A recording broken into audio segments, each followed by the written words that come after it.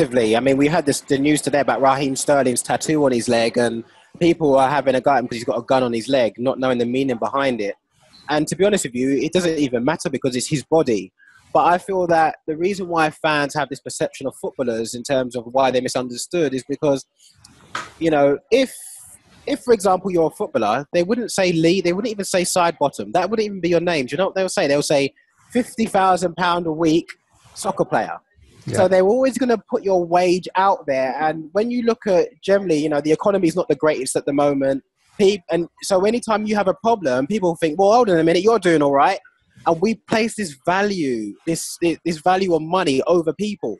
So it's almost like now I'll accept whatever happens to me.